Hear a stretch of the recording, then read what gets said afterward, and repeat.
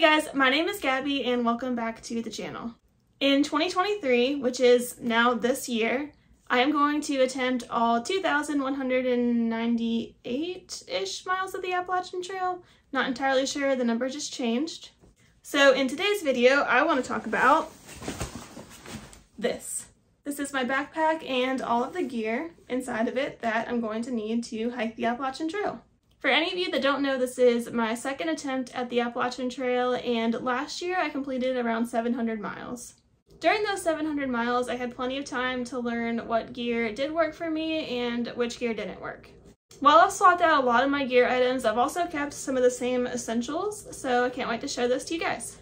Now I'm going to try to keep my explanations for each of the objects in my pack for this video pretty brief, just because there are so many objects in here that it would probably take forever to film a video where I go into full detail on everything. If you are looking for some more detailed reviews, I do have a clothing video that I published last week, and I've also talked about my big three in another video as well. So yeah, feel free to go check those out. But for now, we're gonna dive right into this, and it's gonna be a lot. We will start by talking about items that are not in the backpack, but items that I'll actually have on me. So one of the most important things that I'll be carrying with me are my trekking poles. These are Lucky trekking poles.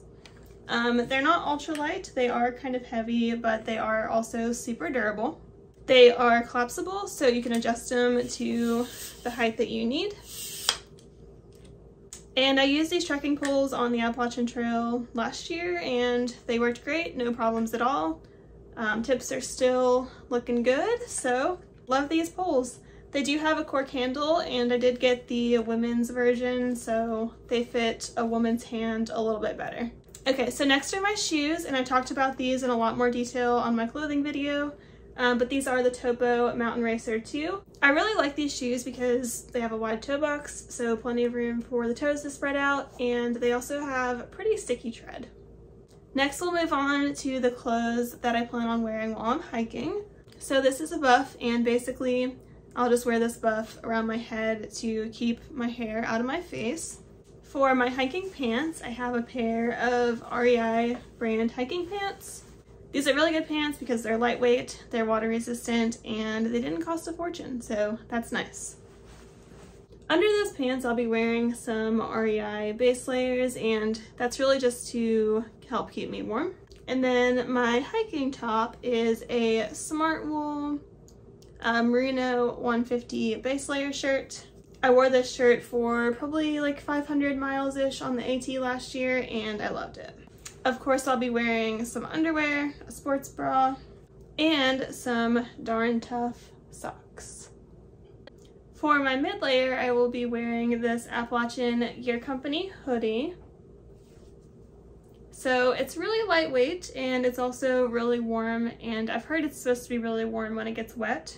And one of the best things in my opinion is that it doesn't hold on to any smells, so you don't have to worry about that nasty hiker funk when you wear it. In addition to those items, I'll also have my iPhone 13 Pro on me, and I'm using that to film right now, so can't show you guys that.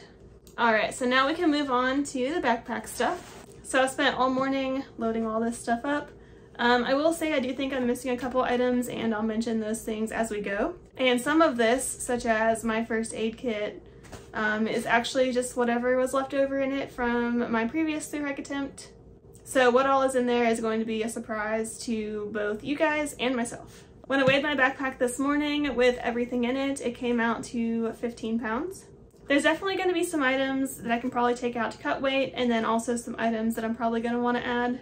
So that base weight is going to fluctuate, but overall I'd say 15 pounds is probably a good estimate for what my base weight is going to be. So we'll start by talking about the pack itself. This is the Gossamer Gear Mariposa 60-liter backpack. I got the Vaporwave edition, which is why it's super fun colors. I think normally the Gossamer Gear is like either a gray or a greenish color. And one of my favorite things about this backpack is that it just has a ton of external storage space.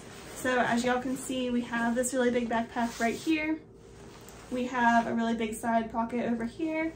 And then on this side, we actually have two pockets. So here's what the back of the pack looks like. And I don't know if you guys can tell, but this is actually a sit pad.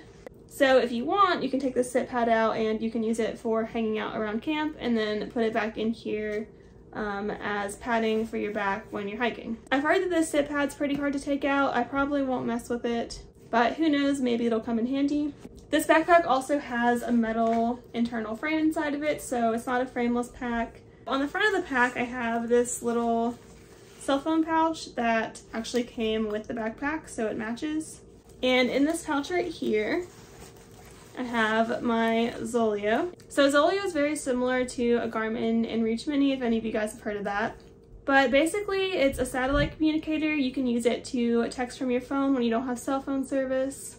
And you also can use it to send daily check-ins to your friends and family. But most importantly, you can hit this SOS button in here if you find yourself in an emergency while out in the backcountry. So a satellite device is not something that you obviously have to carry on an Appalachian Trail through hike. It's just something that gives me and my family peace of mind. And I enjoy sending them a quick message, especially when I get to camp and there's no cell phone service. I remember when I was going through the Smokies, I pretty much used this thing every single day. And I also used it to check the weather when I couldn't get cell phone service for days on end. So I definitely recommend it. The Zoleo is, I think, about half the price of the Garmin InReach Mini, but you do have to have your cell phone on you to send actual text messages. As far as hitting the SOS button, you don't need your cell phone though. As long as this is charged and going, you should be good to go. All right, so now I'm gonna open this up. So in here is something that I have not decided if I will be taking with me on my hike or not. This is a 360 camera. It is called the Insta360 X2. This camera is really cool because it gives you a 360-degree view of your surroundings, and you can capture some really cool shots with it. I've not messed with it a ton, and I'm not entirely sure if I'm going to bring it on the trail with me or not. I have a really awesome trip coming up, and I think that vacation is going to be the perfect time for me to test out this camera. This camera weighs a little bit less than a pound, so it's not super heavy, but it is definitely something to consider if I actually want to carry it or not. This camera also comes with its own tripod, which is actually a really neat tripod.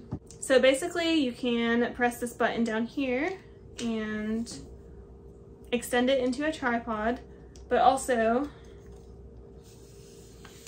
it is a full-length tripod, so I could get shots not only like closer to the ground, but also ones that are higher up. And the really neat thing about the combination of this tripod and this Insta360 camera is that when you're shooting videos and you're holding it up kind of like this, the camera actually knows how to cut the tripod out of the shot. So it kind of allows your footage to look like drone footage.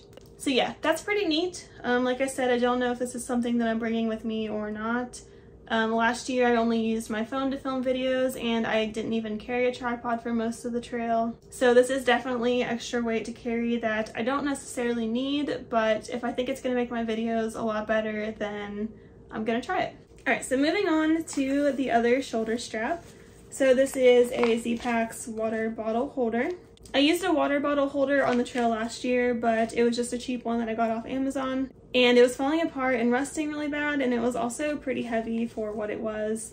So I went ahead and got one from Z-Packs. It basically weighs nothing, but it allows you to have your water right here. That way you stay nice and hydrated throughout the day. So now I'm going to show you all what's in my hip belt pockets, but I'm going to put my bag down because it's kind of heavy. I always leave one hip belt pocket open for snacks, and then I use the other ones to carry essentials that I need throughout the day. In the hip belt pocket right now, I have some sunscreen, I have chapstick, I have my phone wallet, my AirPods, my mini Swiss Army knife, and some pepper spray that I may or may not take with me. All right, moving on. So now we'll start talking about the outside pockets. So in this pocket, I have a Gossamer Gear 1/8 inch foam pad. I didn't really carry anything like this on the trail last year, but there was a lot of times where I wish I would have. This foam pad only weighs like 3 ounces, I think, and it gives you a really good place to sit down and eat lunch. It's also really nice to put under your sleeping pad so that your sleeping pad doesn't roll around your tent as much. And it can protect your sleeping pad in shelters so that you don't have to worry about putting a hole in your inflatable pad. let's see what else I have in this pocket. Okay, this. So this is actually a trekking pole extender. If any of you guys watched my Big 3 video, you already know about my tent situation.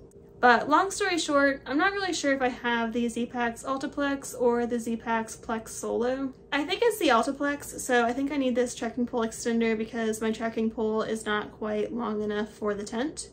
That is something that I need to do a lot more experimenting with. I need to see like what the ideal height is to set up my tent. But more than likely, I'm going to need this on the trail because my trekking poles are not that tall. And tent stakes, and you can literally hear the dirt in the bag.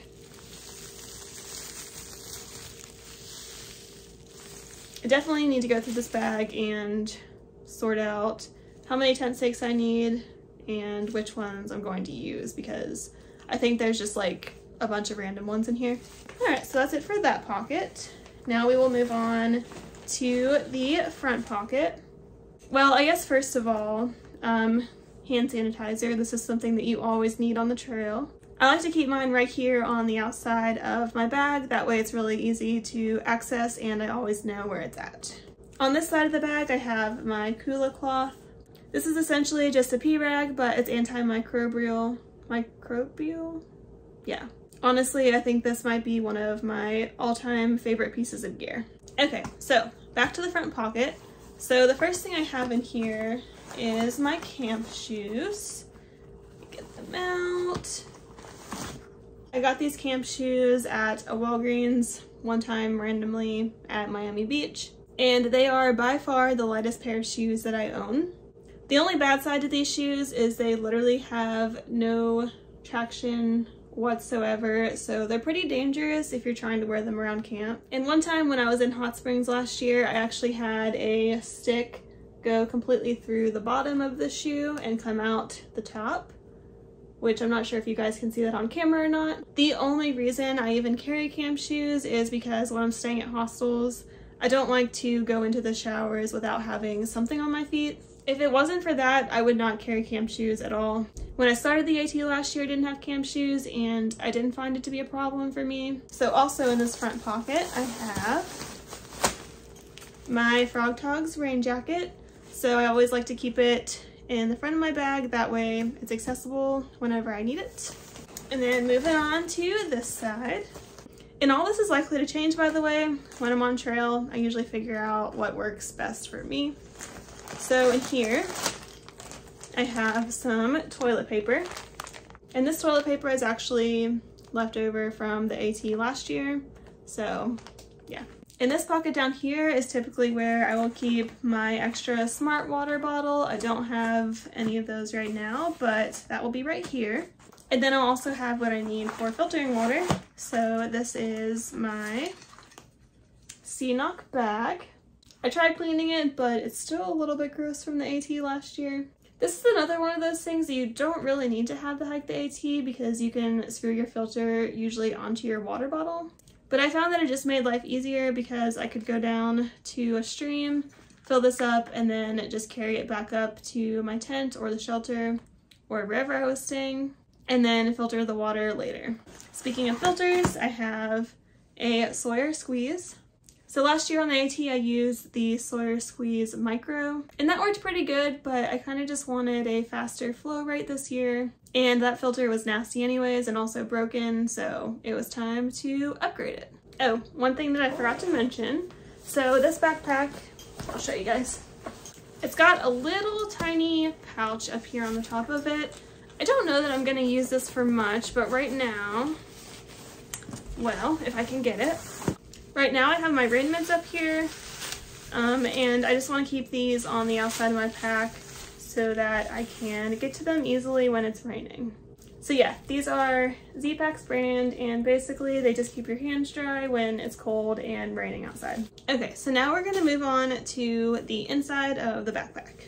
So the very first thing I have in my backpack sitting on the top is my tent. This is either the Z-Packs Ultiplex or the Z-Packs Plex Solo, I'm not really sure. If you want to hear the full story behind that, go check out my Big 3 video. But regardless of what this tent actually is, I can tell you that it is a Z-Packs single wall trekking pole tent. and it does weigh a total of 15 ounces, so a lot lighter than the tent I used on the Appalachian Trail last year. So I don't have a pack cover for this Gossamer gear bag. Luckily it is a pretty thin material, so I'm not really worried about water making the pack really heavy. But it's not a waterproof pack, and I don't want my gear inside the pack to get wet. Inside the pack I keep a trash bag. I used one of these on the Appalachian Trail last year and nothing in my bag ever got wet. I honestly think this trash bag weighs like 5 or 6 ounces, so it's pretty heavy, but it's also really strong and heavy duty. Okay, so the first thing I have in my bag, after my tent obviously, is my puffy coat. And this probably won't be on the top when I'm on trail, it just is right now because that's the way I packed it. This is the Enlightened Equipment Torrid jacket. It has a synthetic insulation. It's pretty lightweight, but it's also really warm. I would say this jacket is definitely warmer than the 650 down jacket that I used on the trail last year. And it also has a hood, so that's another thing I didn't have last year, and this is really important to trap in your body heat and keep you nice and toasty. So really like this jacket. So the next thing I have in here is what I use for my food bag. This is what I used last year on the Appalachian Trail. It's basically just a Sea to Summit 20-liter dry bag. A lot of people do use Dyneema bags, and I think they're a little bit lighter and also a little bit tougher, but this bag worked just fine for me. Now I will say I don't know if I'm going to be using this bag on the Appalachian Trail this year or not. This is definitely a huge debate right now, but in place of the bag, I might end up switching to a bear can. So this is the Bear Vault 475. I do believe it's a newer size. I think before they had a Bear Vault 500 and then a Bear Vault 450. And I want to say the 450 only held like a couple days of food, and then the 500 held maybe up to a week's worth of food. From my understanding, this bear can is supposed to work for around 4 to 6 days of food. When I was thinking about doing the Foothills Trail, I did try to pack 6 days of food in here, and it was pretty tight. So I'm considering carrying this bear can just because bears on the Appalachian Trail are becoming a much bigger issue. And then I personally really hated throwing a bear line. But this thing is really heavy, it is really bulky. I'm not going to go into like full detail of doing the pros and cons of a bear bag or a bear can, but if you guys are interested in that, let me know. That is a video that I might make in the future. And like I said, right now I don't know if I'm leaning towards the bear bag or the bear can, but I will definitely let you all know. Anyways, back to the food bag, so let's open it up.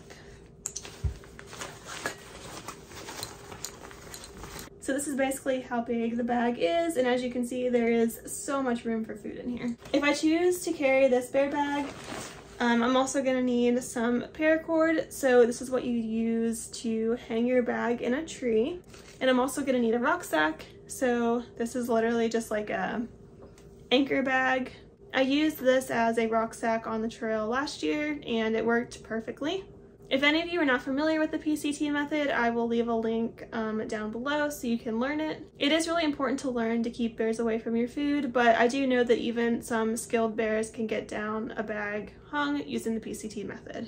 So another thing that I have in here is my Sea to Summit long-handled spork. A lot of people prefer to use a spoon, but I personally like using a spork.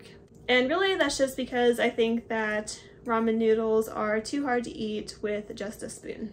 I also have my Sea to Summit collapsible cup. So this is definitely a luxury item. It probably weighs around 2 ounces, but it's something that I really enjoy. I really like using this to drink some hot chocolate, tea, or coffee in camp. Now I also have my Toaks 550 milliliter pot. A lot of people think that this pot is too small, but it works perfectly for me. I will say that I don't cook in this pot. I only use it to heat up water. And most of the time I do the freezer bag cooking method. For my stove, I use the BRS. So this is a tiny little backpacking stove. You can get it for really cheap on Amazon.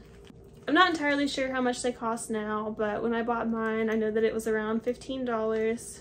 and it definitely works. The only downside to this stove is that it's pretty small, so it can be a little bit unstable. And then sometimes it can struggle in the wind and it can be a little bit unpredictable in general, but for the weight savings, I definitely recommend this stove and I think it's worth it.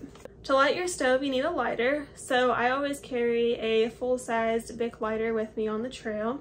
A lot of people carry the mini lighters, which is also perfectly fine, but they do run out faster, and I found that when it was really cold outside, I would have a hard time using my fingers to light it just because it was so little. So one thing that I don't currently have that I do need to buy is a fuel canister. I will put a little clip in this video now so you guys can see what I'm talking about.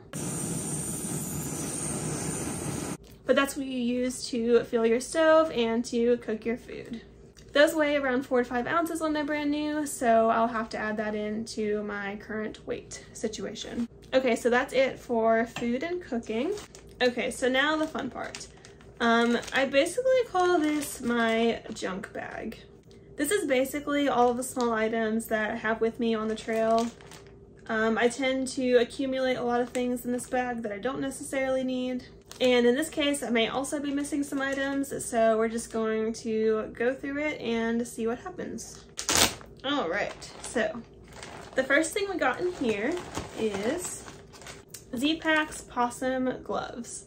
So these gloves will be essential in the winter just to keep my hands warm while I'm hiking and around camp. They're really light. I think they only weigh 1 or 2 ounces. And they are also really warm. So the next thing I have in this bag is some various cords. So this cord right here is what I'll use to charge my battery bank, my Zoleo, and then the Insta360 camera if I do decide to take it with me. This charger right here is what I'll use to charge my phone, and I'll probably get a better one before I go. And then this is the charger that I use to charge my watch, and that is one thing I forgot to mention. Just really quick, this is my Garmin Fenix 6. It is a GPS watch and a fitness tracker, so if I want to, I can record my hikes on the trail. And it also just keeps track of things like my heart rate, my steps, calories burned, all that type of information. You definitely don't need a watch like this on the trail, but I do think it is nice to have some type of watch.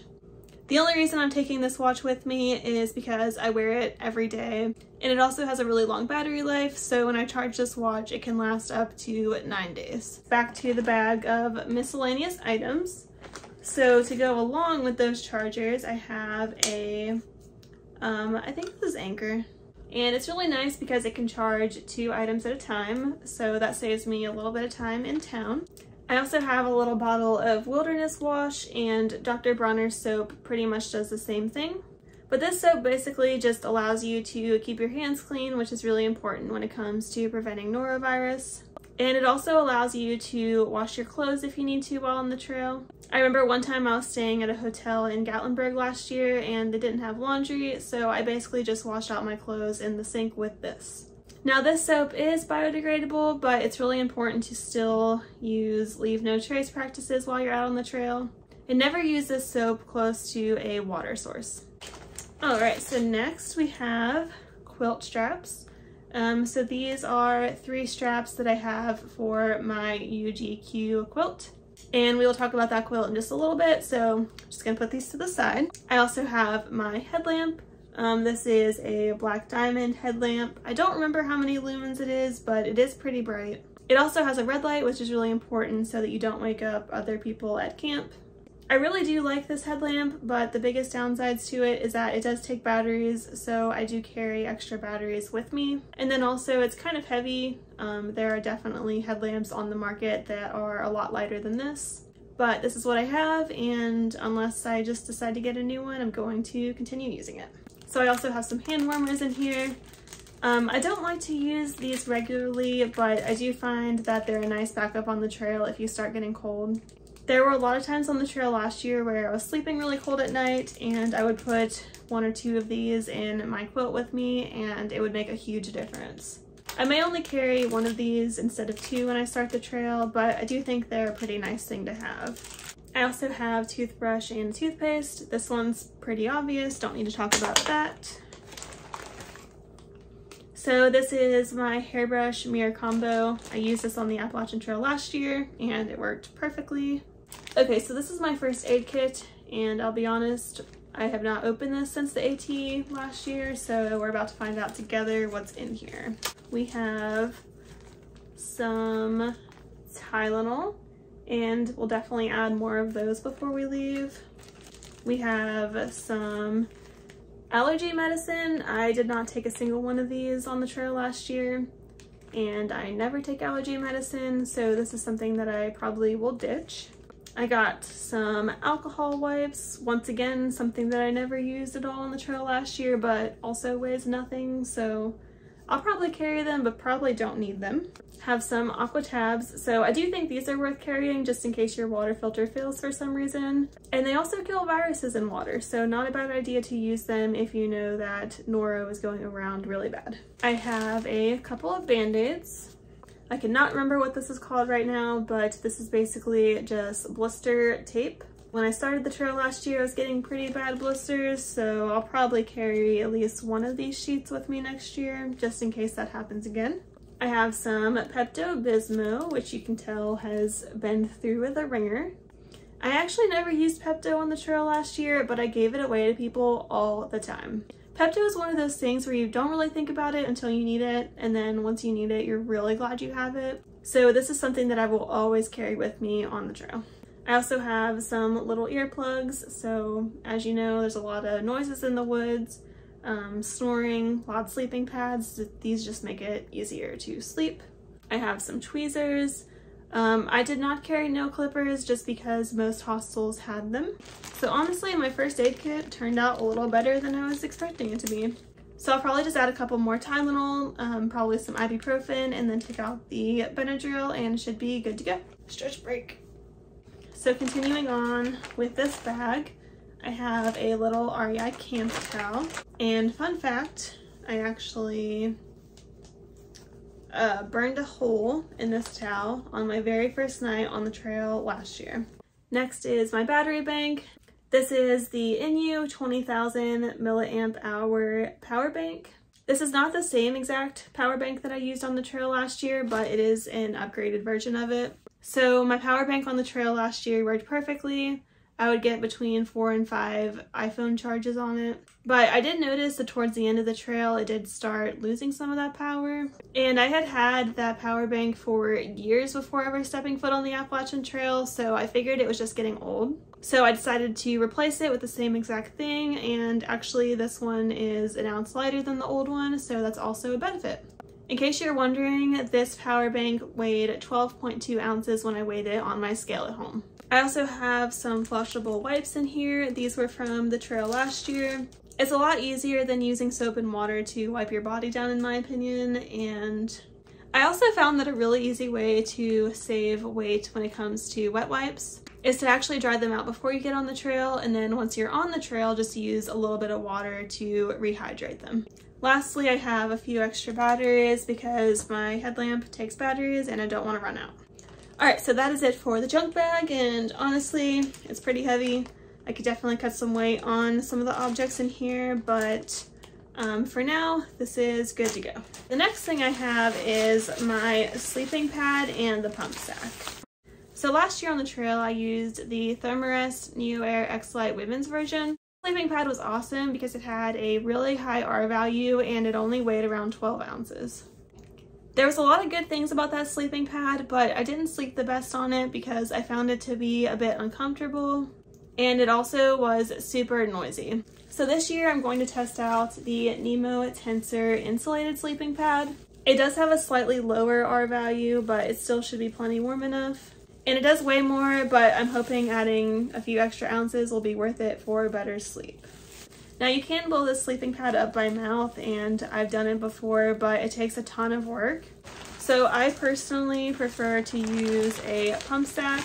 I bought this Nemo Tensor insulated off of somebody else who didn't have the pump sack for it. So I made the decision to order one off of REI.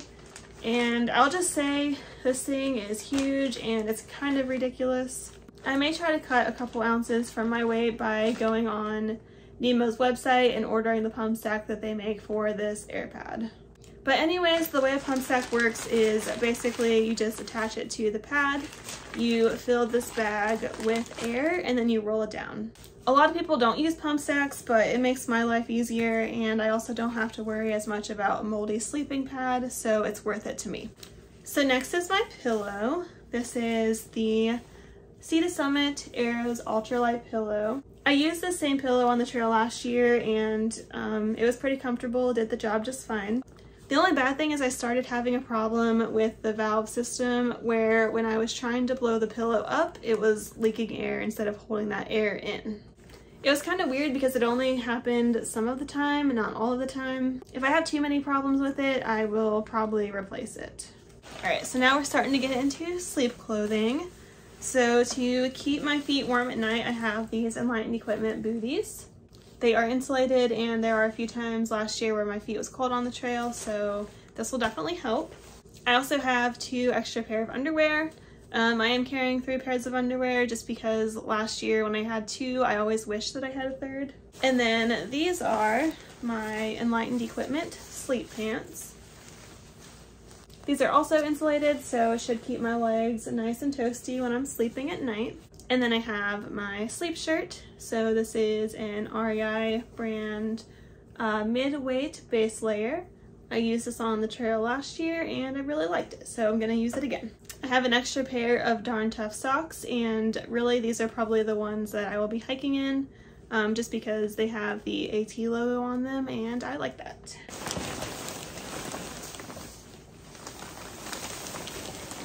This is my UGQ custom bandit quilt. This is a 10-degree comfort rated quilt and it weighs around 25 ounces. Last year on the AT, I used a 20-degree Enlightened Equipment quilt and I was a little bit too cold sometimes, so I'm hoping that this quilt will keep me nice and warm and toasty at night. To go with my quilt and to make it just a little bit warmer, I do have a Sea to Summit Reactor Extreme liner, I do believe is what it's called. I believe this sleeping bag liner is supposed to add around 10 to 15 degrees to your sleep system. I'm honestly not convinced that that's true, but regardless, I still do like having a sleeping bag liner just because I feel like it prevents my quilt and my sleeping pad from getting super dirty. Alright guys, so I believe that is everything in my backpack. That was a super long video and I'm feeling pretty tired, so I think I'm gonna go ahead and end it here. If y'all have any questions about my gear, or maybe I forgot to leave some things out, please let me know in the comments. As always, please like and subscribe, it really does help grow the channel, and I will see you guys next time. Bye!